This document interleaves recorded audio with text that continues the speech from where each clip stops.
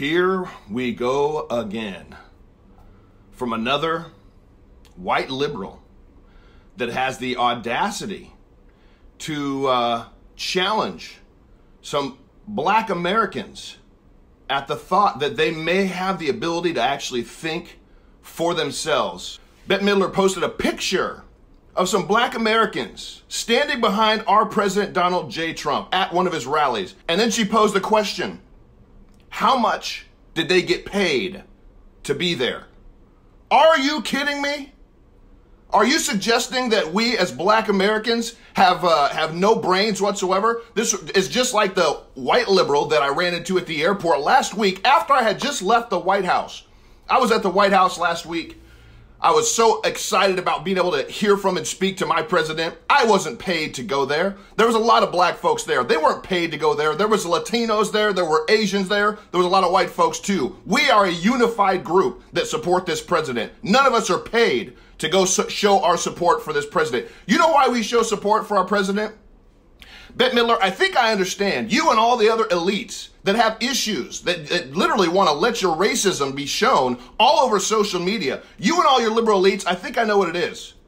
I think I know exactly what it is. You drink the CNN Kool-Aid or the MSNBC Kool-Aid or the ABC or CBS Kool-Aid. They're all pushing the same Kool-Aid. Donald Trump is a racist, taking little clips, trying to paint him this way or that way. While the rest of us here in America, the real people, the hardworking people, the people that care about their families, the people that care about jobs, the people that actually care about their future, because they're not an elite, they don't have millions of dollars, they care about what's real in this country. You know what we're thinking about?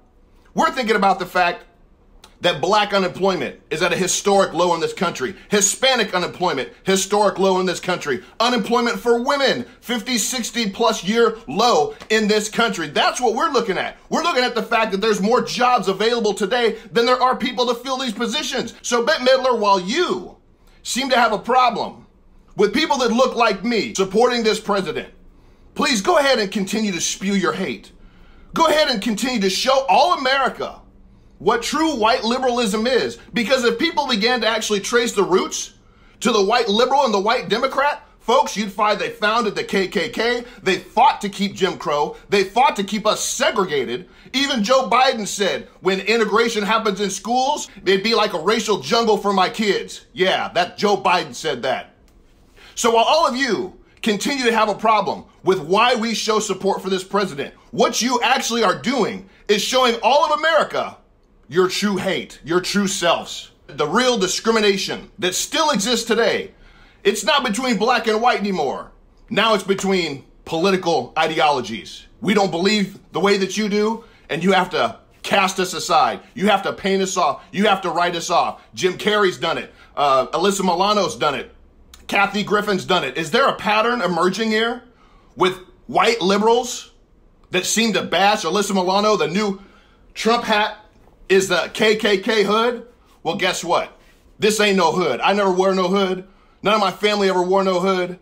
In fact, some of my family actually were on the other side of people wearing hoods. And it was white liberals. It was white Democrats.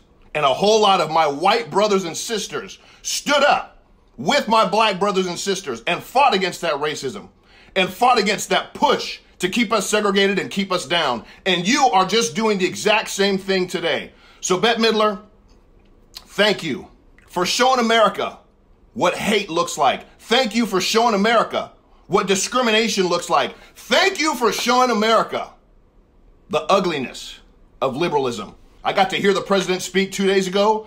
He was here in Washington, D.C. I so love this president. I so support this president. And I'm starting to see more and more people of all colors, especially those minorities that you seem to think can't think for themselves, that are coming out and showing support for their president because what he's actually doing is what he said he was going to do.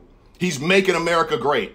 He didn't promise us all these things and then get in office and do the other like Obama did. He's actually doing something for this country.